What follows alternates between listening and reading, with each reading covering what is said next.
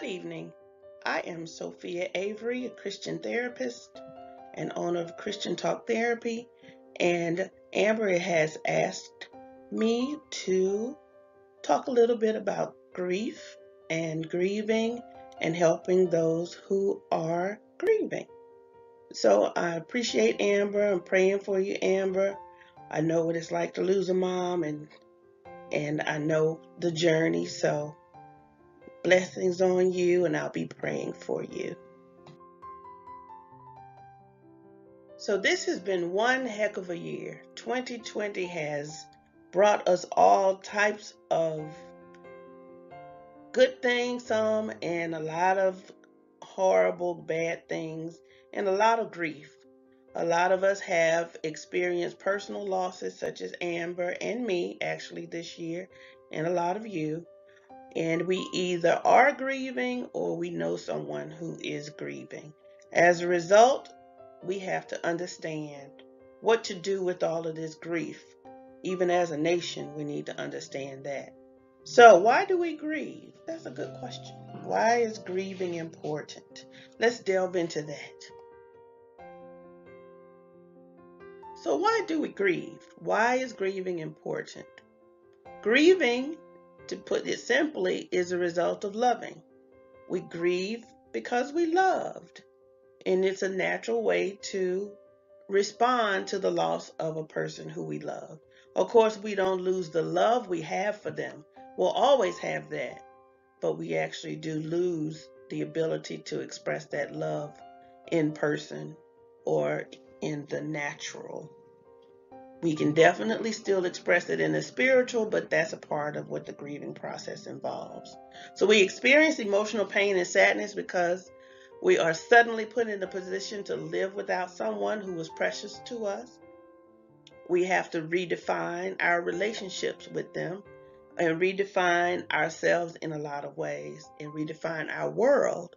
So, for example, Amber was a caretaker of her mother for 10 years, as was I. So she will no longer be a caretaker.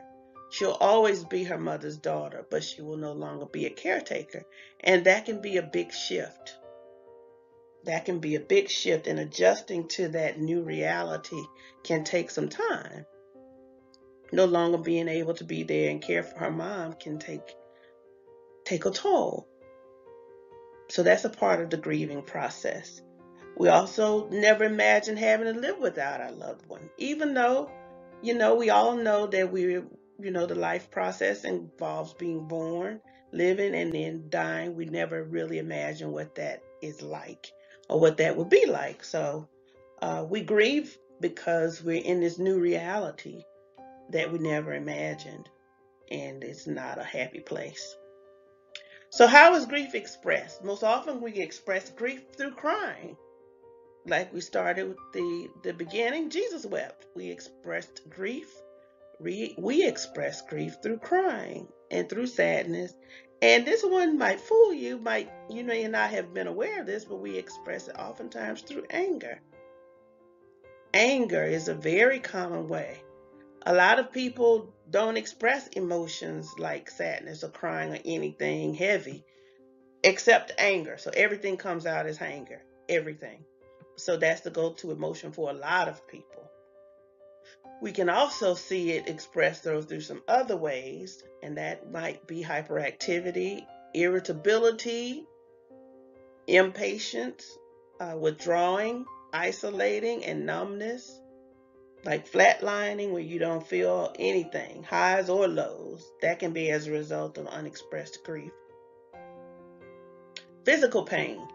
If your neck hurts, you got tightness in your shoulders, your back hurts, if you have stomach problems, if you have knee, joint issues, a lot of times that's as a result of unexpressed emotional pain and grief.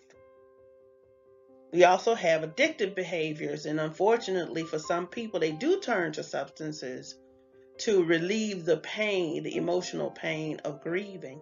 And that can not only are the addictive behaviors to do with substances, it can also include shopping, working, exercising, eating, definitely, and a lot of other unhealthy ways that we go to when we can't adequately express our grief or when our grieving process is cut short.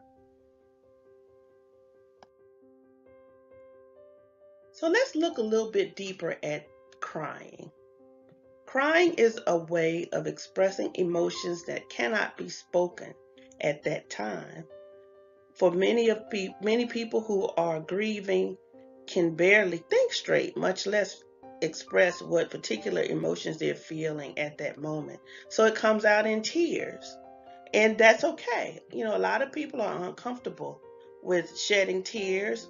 A lot of people are uncomfortable being around people who are crying or shedding tears or weeping like Jesus did. But I think we have to take a cue from Jesus in that it's okay to cry. It's just a way of expressing an emotion or a number of emotions. It doesn't say anything about you as a person. It doesn't say anything about whether you're strong or weak. It's just a physical response to emotional pain. Period. Point blank, period. If Jesus wept, then who are we not to weep? Who are we to think that we're stronger than Jesus? But that's a cultural thing. It's cultural. And I don't know where it comes from.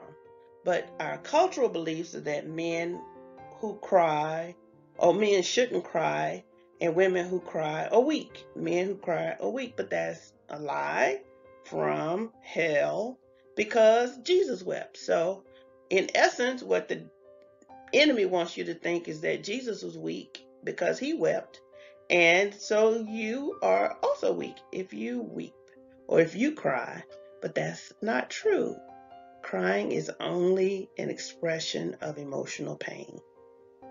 So if you're uncomfortable being around people who cry, it may be because you are having some issues. Maybe you have some unexpressed grief, some unexpressed emotions that are painful that need to be worked through because maybe their discomfort brings up your discomfort.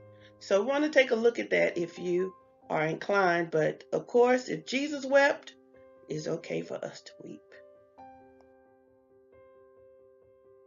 Okay, so now that we know it's okay to cry, what do we do if we're grieving? If you find yourself crying a lot or sad, or you have identified any of the other behaviors that we associate with grieving, what do you do?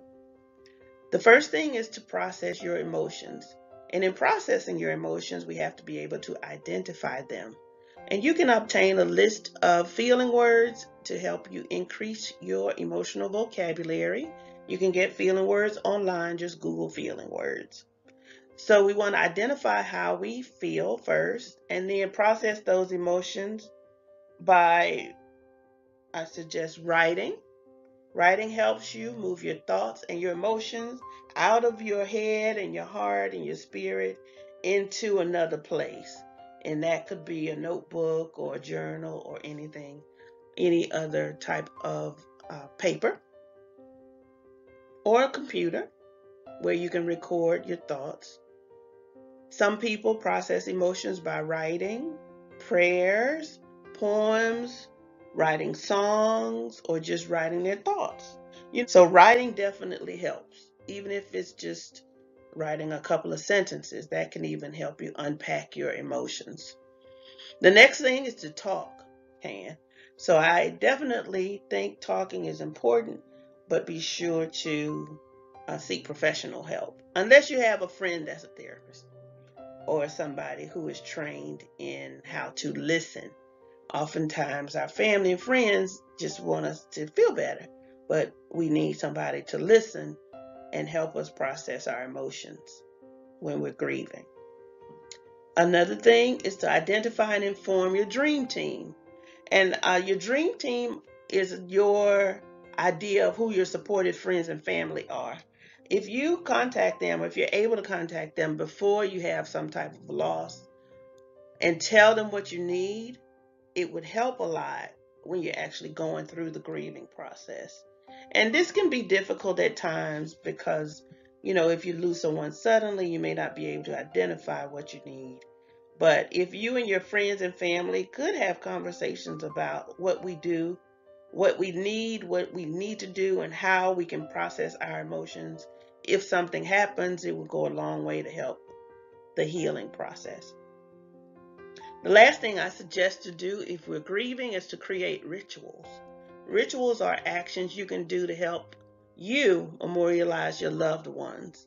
And that can involve cooking their favorite foods and inviting people over to share and, tell them how close you were to that person and how they love these particular foods. Or even just the process of cooking them and eating them yourself can be therapeutic. Another thing you can do is sing their favorite songs and watch movies that they loved. One of my cousins lost her mom, and her mother's favorite movie was a Temptations movie, so she would often watch it as a way of feeling close to her mom. You can wear a piece of jewelry or clothing or perfume that reminds you of them.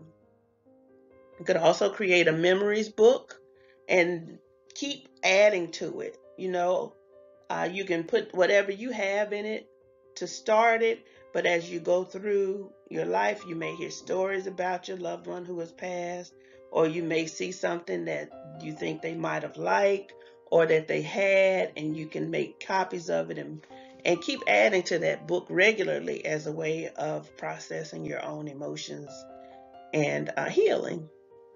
The last thing I have identified is to think of fun things you did together and do them again with your friends and family. If you enjoyed going to the zoo together, then plan a trip to the zoo and ask your friends to go or a family member. And that's another way of helping you to process your emotions and actively making sure that you're grieving and getting the process of healing continuing to move forward.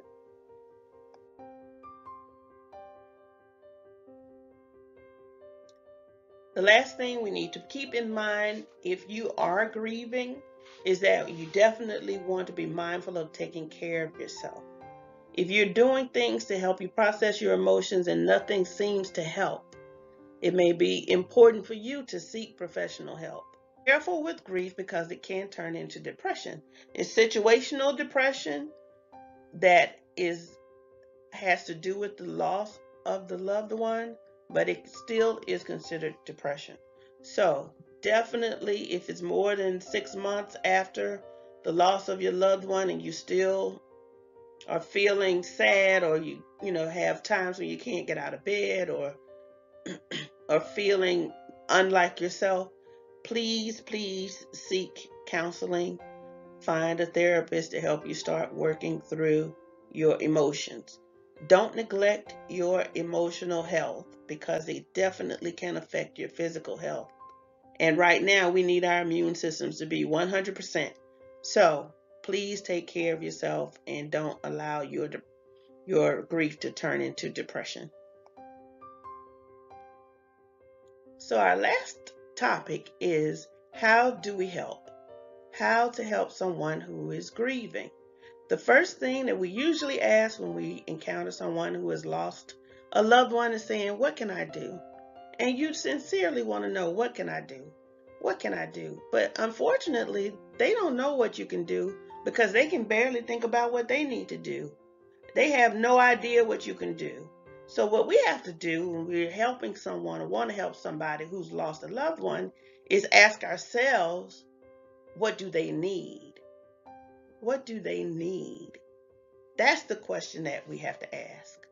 First, the way to find out what they need is to listen to them. Listen to them and pay attention to cues about what they need. You may hear them mention something like, oh wow, I need to go to the hospital and get some records, or I need to go online and post the funeral arrangements, or I need to, put up a Facebook page and invite people to join and share memories. That's the things that they say. Sometimes you can hear, oh, I can do that. Oh, I can do that for you. I'll do that for you. That's how we start helping people who are in the process of grieving. The other way is to anticipate their needs. You know, They eat, they need to eat. You are hungry, so they're probably hungry. So buy them food or cook them food or order food. Send a pizza. You know, they need to eat. We know that. Anticipate their needs. What else do they need? They might enjoy having their house clean. Well, who wouldn't enjoy having their house clean, tell you the truth? But if you're over there, you might see that the dishes need to be washed, or you might see there's some dust on the floor, or you might see that the plants need to be watered. Just do it. Don't ask them, do you want me to water your plants? Don't ask. Just do it. Just do it. If you know they like to have their bed made, go in the bedroom. Be sure you change the sheets if necessary, or fluff the pillows. Make sure that their sleeping environment is comfortable so that they can rest. We have to anticipate their needs. Another thing we can do is sit with them. Sit with them in silence. We call it being fully present. And I know it's not easy to do because as a therapist, I had to train in how to sit with people in silence without distracting myself. So that means sitting with them, being fully present, and not occupying yourself by looking at your phone or calling somebody or texting, but just being fully present, sitting with them in silence, and not trying to fill the silence by talking. It's not easy to do. And everybody can't do it. And it might be that you can't do it. So if that's not your thing, go on in there and make some food or something. Make them a cup of tea, like Sheldon did on the Big Bang Theory. Make them a cup of tea. Another thing you can do is spend time with them. Having friends around ensures that they don't feel alone. So that's something else you can do. You can go tell them you're going to come pick them up and take them down Kelly Drive, go for a walk. Or you're going to go bring them some soup and sit with them while they eat soup and watch a movie or watch Netflix. This is the perfect time for Netflix and chill with your friends and family. But they need to have some people who are willing to just come sit with them. And this is not just for this month. The grieving process can take months and for some people years. So if you're not able to do it this week or next week, Amber will still need somebody to chill with her in February. She'll need somebody to chill with her in March and April and May. So if you can't get by there right now, plan another day in a different month because this is an ongoing process. Grieving is a long process for many people, especially when you lose somebody that's really close to you, like a mom. So we're talking about long-term actions you can take. So you may start out with cooking food or inviting her over for Netflix and chill. In another month, you might just hang out or go for a walk on Kelly Drive or go sit down by the skating rink. You know, it's an ongoing process. So if you're not able to do it right now, please don't think that it's not necessary in a month or in 3 months or in 6 months or a year. It's still going to be necessary. And my last big thing, please don't try to cheer them up. Don't try to cheer people up when they're grieving. Grieving is a natural response to death and loss, and it is a process. We have to be patient with people who are grieving and not try to force them to feel better because we're not comfortable with them not feeling good, right? You're trying to cheer them up because you're not comfortable. You have to let people grieve at their own pace. When you try to cheer them up, Lord have mercy, you say some of the craziest stuff. Oh, she's with the Lord. Oh, it was her time. Nobody wants to hear that when they just lost a loved one. Nobody wants to hear that. And definitely nothing cheery. So please be patient with people when they're grieving. Allow them the space and time to grieve and get comfortable with knowing that it's okay. No cheering up people, please. No cheering them up. So if we are all on the same page, thank you for giving me this time. I hope that we're able to have some dialogue about it at some point. But I hope that this has helped you and blessed you.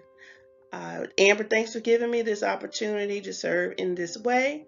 God bless you all. Have a good night.